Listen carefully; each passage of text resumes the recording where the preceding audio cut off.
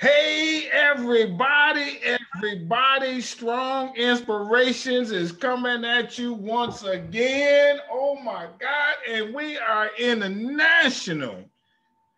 I don't just talk to people in America, I talk to people around the world so that I can give you this Black history for sure. And people around the world know about America, and they all got their own little bit of form, their big form of history, Black history, and then they love America anyway. I don't care what you say, we the number one in the world. No question about it. At least that's, my own biased opinion, you know what I'm saying? But nonetheless, I got a lady on the channel today. She's from the UK, the United Kingdom, and she gonna talk about a lady in America. I mean, they study us, right? But before we get to that, I gotta let you know, I got a movie out. It's called Business in the Black, The Rise of Black Business in America. I got 75 minutes of powerful Black history in my film. And in the UK, it's on Amazon, where it's streaming over there. Unbelievable. I'm just an ordinary guy doing my thing. And then I got this book called Black Business Book, which has, it really complements the movie, the documentary. This one got more facts though. I really get in on it. I blow your mind. And people in the UK can even read my book online too. And I'm trying to figure out ways to get hard copies over there. And that's gonna happen because I'm kind of a innovative kind of guy. I'm a little bit of a go-getter type dude, right? So one of the things that is a big out of America, and I'm sure it's big out of the UK and Europe and all over there, is jazz music. I like jazz. When I'm working and I'm writing and I'm on the internet and all that, a lot of times I have jazz music in the background because it kind of soothes my mind. And there has been some huge jazz artists across the years, and we're gonna talk about one today. And so I'll let her tell it. She's gonna come on, lady. Introduce yourself. Let's get it on. Let's get it in a smooth way. So I introduce myself. My name is Julia Blackburn. I live in England, in the country near the sea. I've been writing books for a long time, but in 2005, I like writing books about people who I care about in one way or another, people who matter to me and have mattered to me often for a long time. And in 2005, I published a book called With Billie. And I first came across Billie Holiday when I was about 14 at a very wild party. I came from a very bohemian family, and it was quite scary. All the people were too wild for me, but somebody put on the record, Billie Holiday Memorial, with a picture of this woman I didn't know on the cover wearing a white dress and looking she had that sort of wonderful tight look that she was concentrating hard. And I listened to the songs, and the Billie Holiday Memorial starts with the Columbia days, and it goes right through to Verve and to her last records. And even though it's so long ago, since I'm so old now, but it completely shifted something in me, because what Billie Holiday did in that song, in that singing, was that she spoke to me. She gave me, and she somehow gave me a voice as well. She'd sing happy songs, and yet there was an edge of sadness. She'd sing sad songs, and from the sad songs, you could think, yeah, I can do it. I can get through. Let me stop you there. Hold on. Let me stop you there. How you get to hear Billie Holiday? How did she get over there? At that time, it was records, right? All records, yes. Okay, so there was somebody selling her records in the UK. I think that, you find it in Billie Holiday's life, that she was often more famous in Europe and in the UK than she was allowed to be, shall we say, in America. She was recognized before, you know, in the 50s, in the 40s, that people really treasured her records. And since then, even then at that time, if you went into bars, cafes, she's gone on being played. And still now, I used to live in Amsterdam. You'd go into bars in Amsterdam. She always, her voice has survived time. So that was just then. That would have been if I was 14, 58, 68, it would have been about 60, something like 62. Okay. 62. Let me ask you this question. Was there a jazz station that you listened to that played her music, or did it just have to be the records?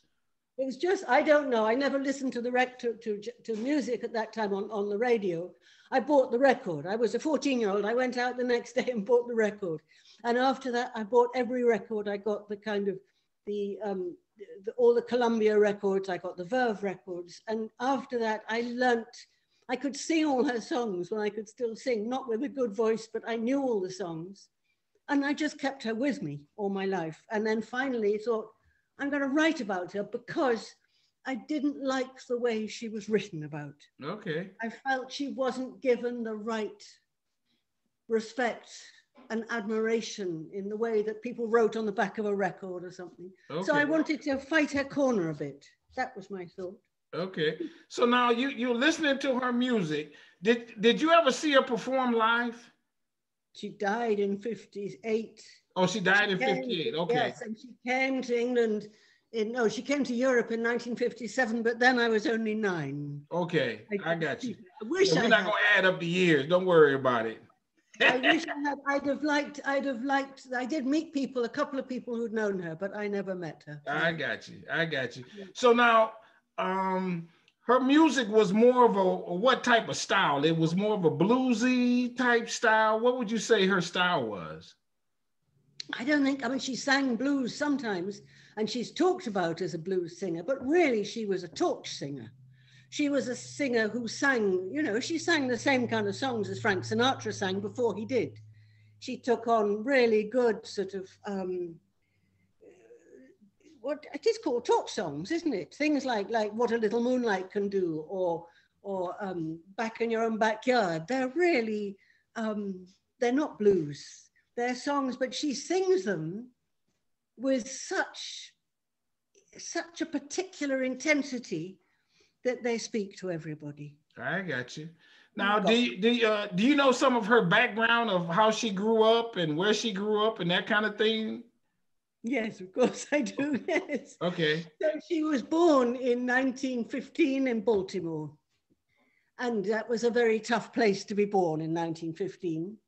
Her mother, Sadie, and it was a rough life. It was a rough life. She started as she became a bit of a truant. She had a difficult childhood, putting it mildly. But what she discovered was that she started going to the bars and the whorehouses, the bars, and there she first heard the good singers. She heard Bessie Smith, she heard Louis Armstrong, and she discovered at a very early age, by the time she was about 11 or 12, she realized she had a voice.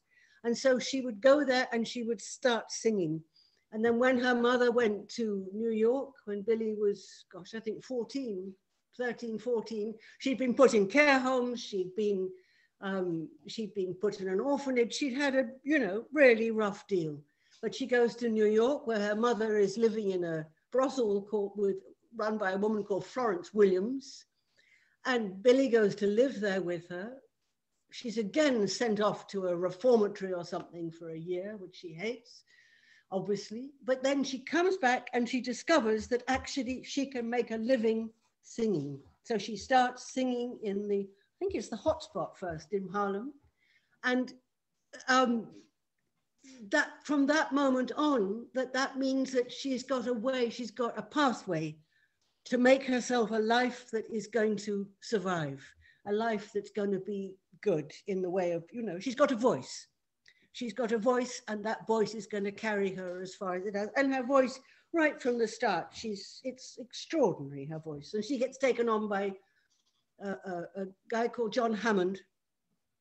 And so by the time I can't remember, I think she's 20 or 18 or something, she gets a big contract with Columbia Records, and she does 4, I think it is, or more records, big LPs with them.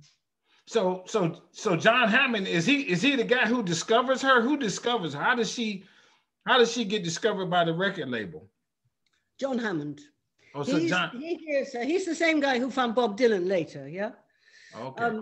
He was listening to music in Harlem, and he heard her singing, and he very wisely realized that she had something very special.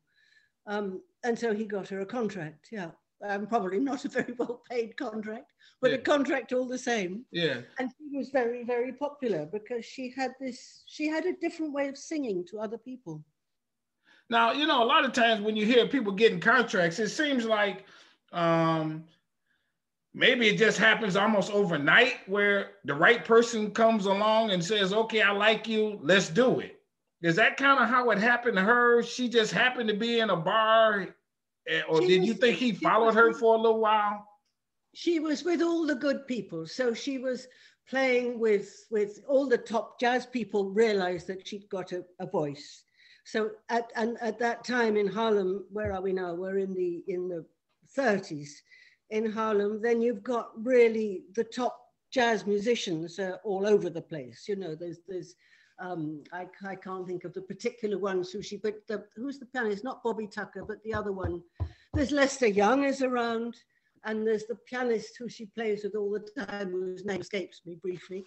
But so that she's, wherever you go to the good jazz spots, she's going to be there, and she's going to be singing.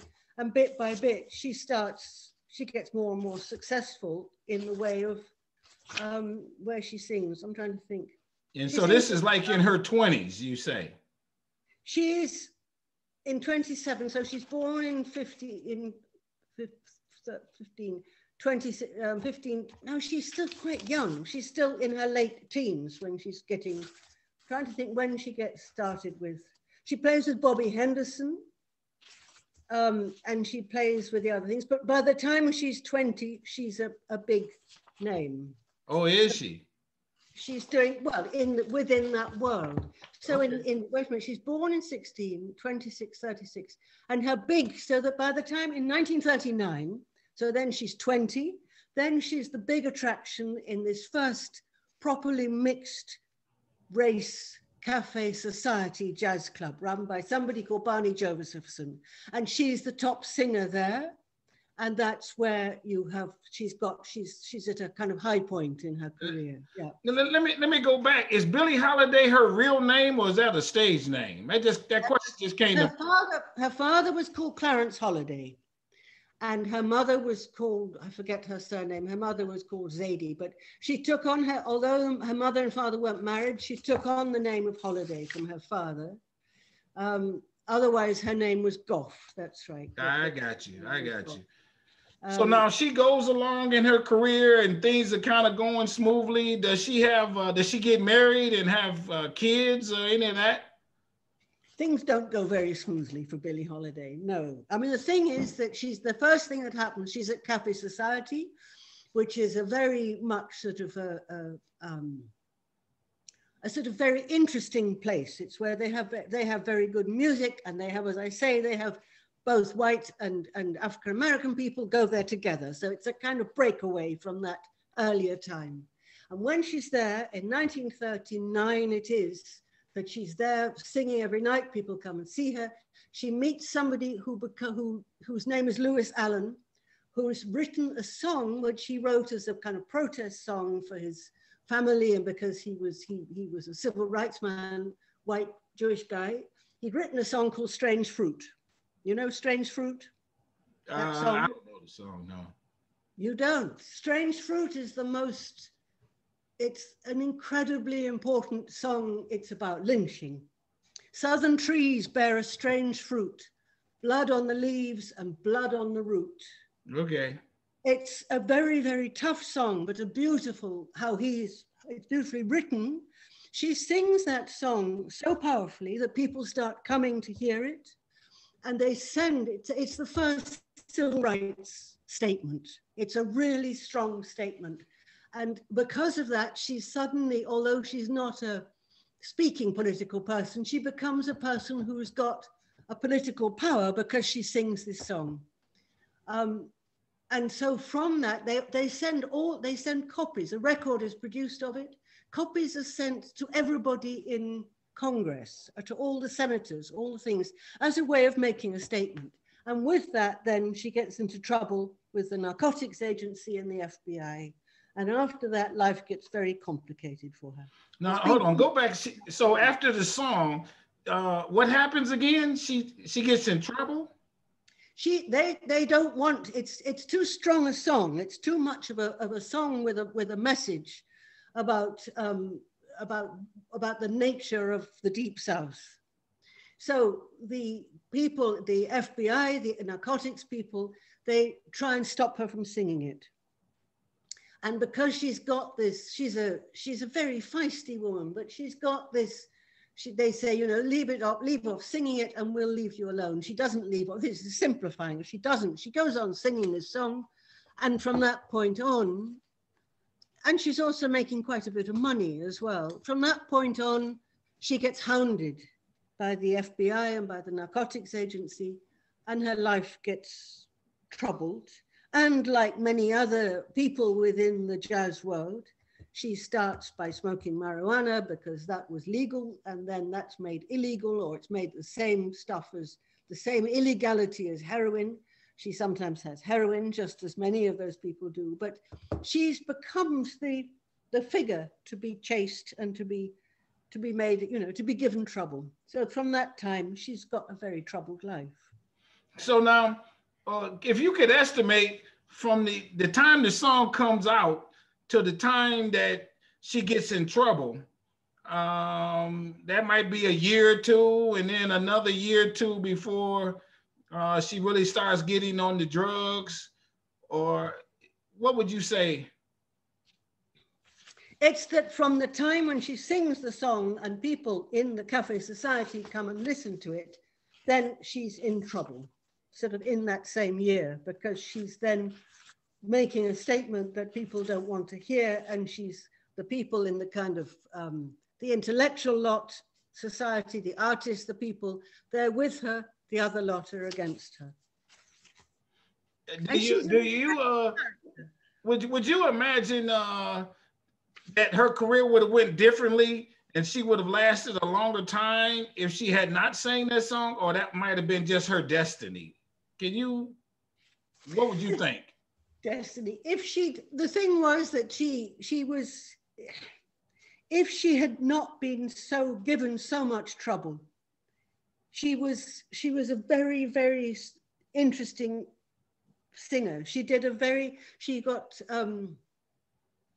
how can I put this? If she hadn't been hounded so much and had lived to a great life, she'd have, you know, to a long life, then her singing would have evolved, and possibly also politics would have got better.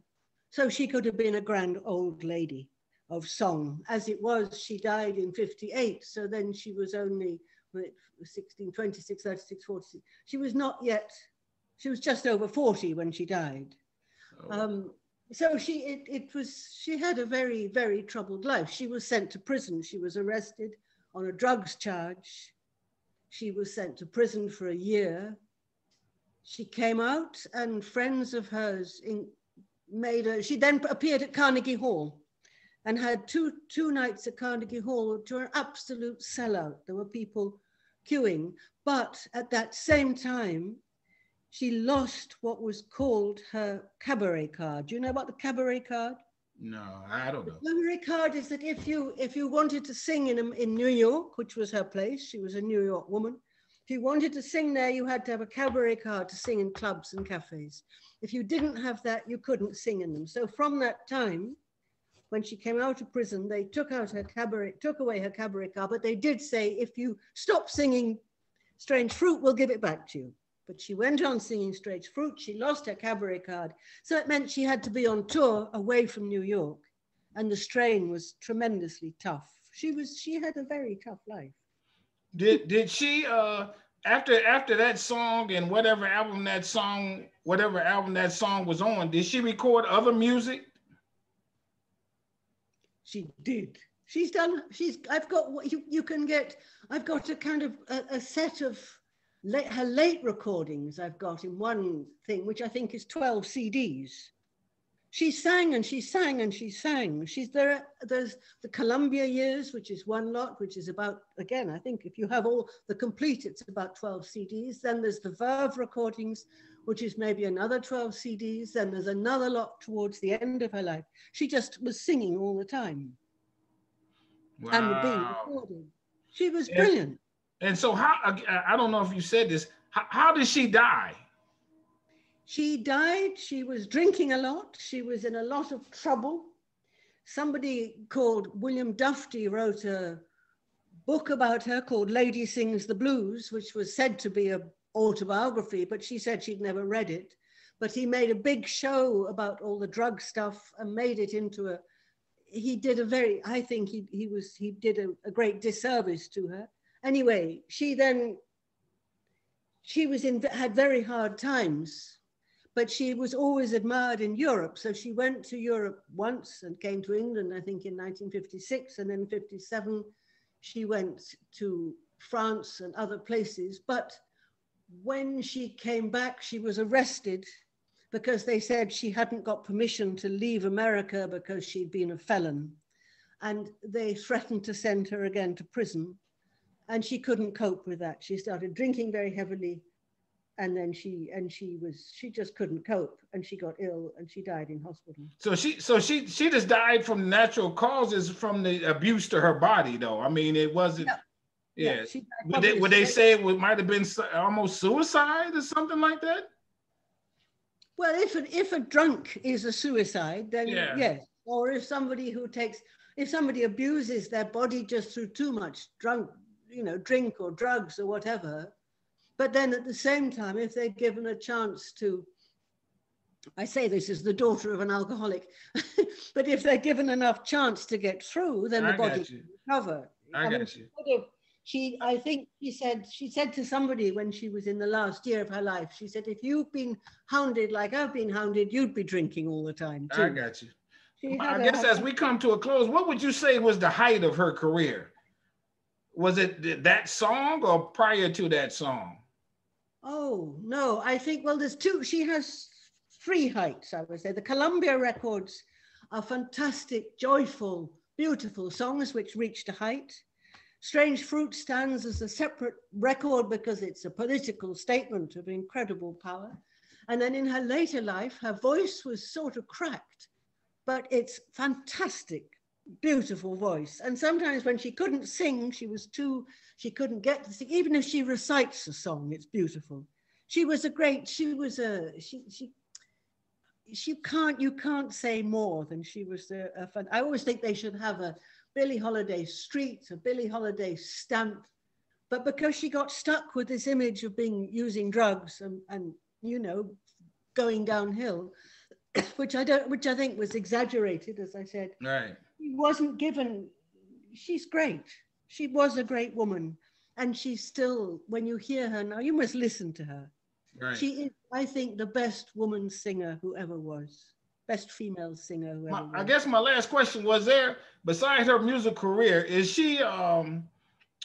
she do something like donate money to orphanages, or did she have other causes that she dealt with? She didn't keep her money. She had managers who took her money from her. She didn't get any. She had no money. It came and went. I mean, she had a mink coat.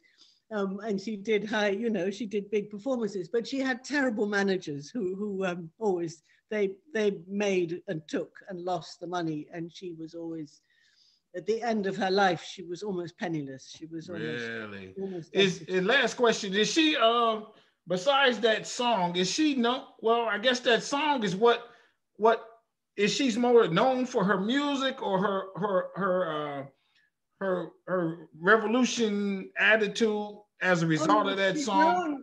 She's known for her music, for her singing, for the entertainment power of her music. And Strange Fruit is just another one solitary thing where she says one statement. She makes one statement about politics very strongly, and there's a whole book written. There are several books, I think, written just about Strange Fruit.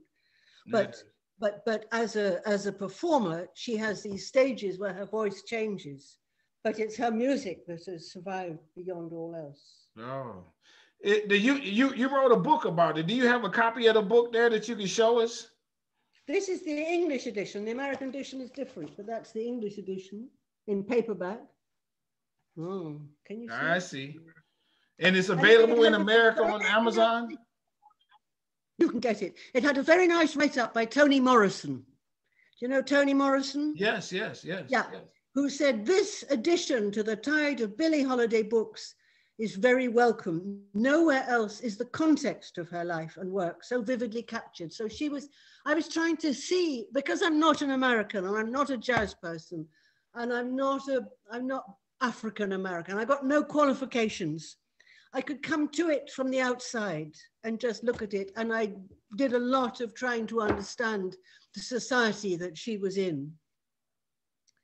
And that was and I had to do the book. I got hold of a collection of interviews that were made in the 70s. There's now films being made about these interviews, but I got hold of this collection of interviews made in the 70s. So the book is like everybody's speaking about her with a different voice. So it's Lester Young or what's his name, the different musicians, different, also FBI people, all the rest speak about her. So you get a kind of overall picture of what she was like. And there we are.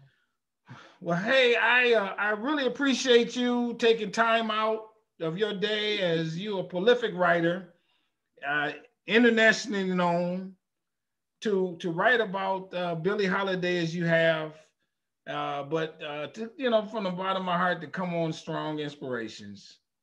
Would you do one thing for me? One thing you must do for me. You're now going to go and listen to her on YouTube. Yeah, I sure am.